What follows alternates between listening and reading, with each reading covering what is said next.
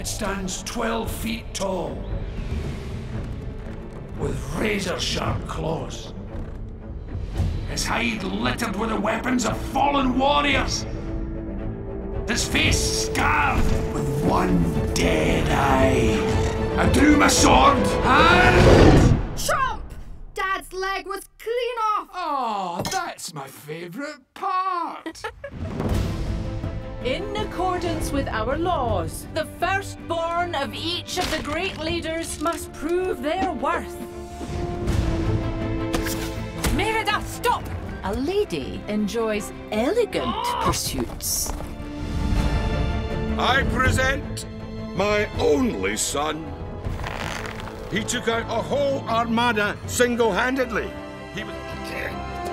With one arm, he was steering the ship. Well, I'm going to begin with mentioning the elephant in the room, the kilt. I love that you wear the kilt. Oh, yes. Yes, the old kilt is on, yes. But yeah, you're in the spirit of the film. Absolutely, Yeah. absolutely. Awesome, absolutely. awesome. Well, I like the movie, and it really has two tones. And I was wondering, as a director and a producer, if you could talk about the two tones of the film and sort of juggling and balancing those. We love that question because it brings us to the duality in the film. Which That's right, that's right. One of the big themes, I mean, the film's all about transitions, right? And she's, you know, this young woman who's moving from adolescence to adulthood.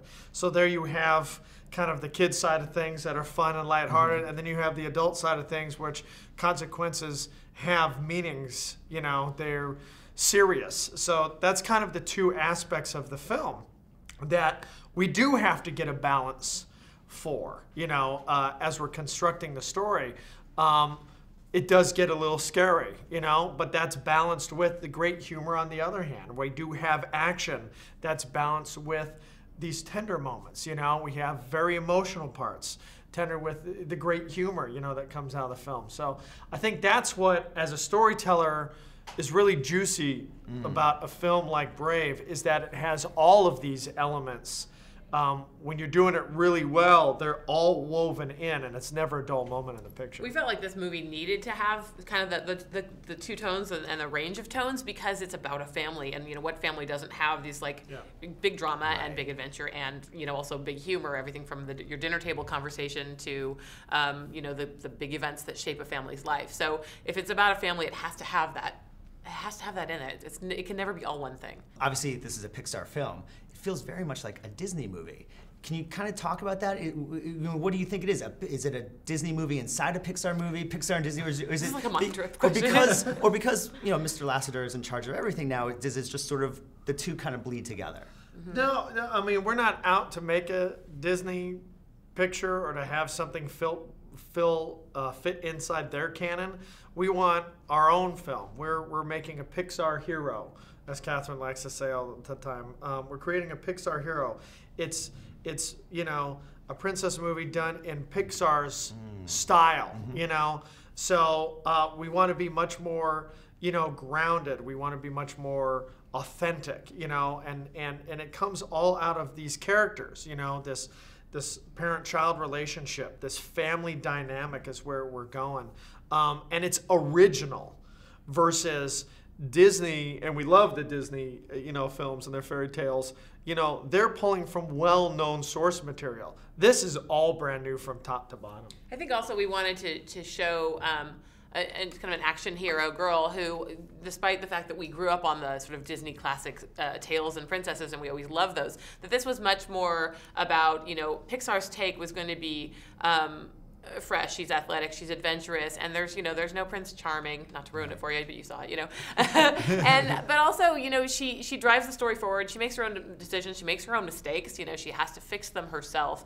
And the fact that she's royalty, I think some people have said, well, royalty reminiscent of a classic Disney princess. It's like, well, the royalty here is not because we wanted a princess necessarily. It's because really the stakes of the story. It's important that she have this royal lineage, or else she, as a maidservant or something, doesn't want to get married. It's like, oh well, whatever. But you know, she's royal. The repercussions and the ripple effects for any bad decision are immense. The whole kingdom could go to war, and so that's why she's royal. You know, it's not because we wanted to have a princess. It's because we wanted to have this teenager in an ancient time whose decisions have real impact.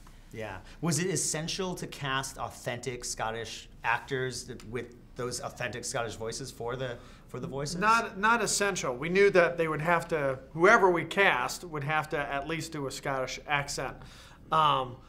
Absolutely. But when we're casting at Pixar, we just want to find the best fit for the character, because they're gonna embody the character. They're gonna give that character that life and that soul in that voice. So it really has to fit with the way we've designed and built the character. So, you know, for King Fergus, for example, we're looking at him, and he's this big, boisterous storyteller, you know, who's this great family man too, and a fun dad, and you know, who more fun than Billy Connolly comes to mind, you know?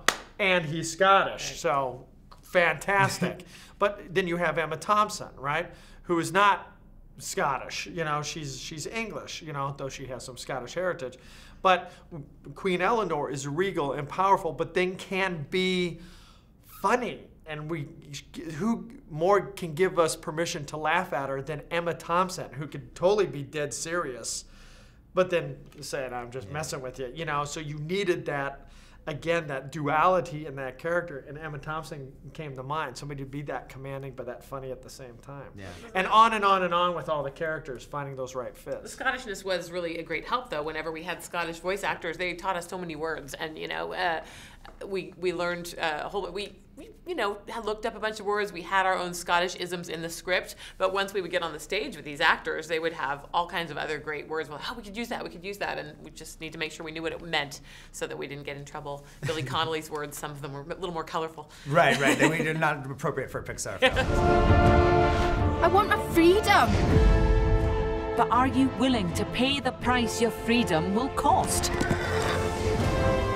Careful what you wish for, my mother would say. What's the worst that could happen?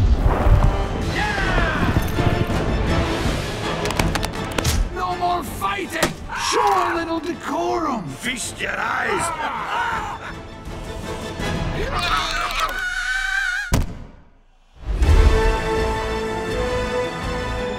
If you had the chance to change your fate, would you?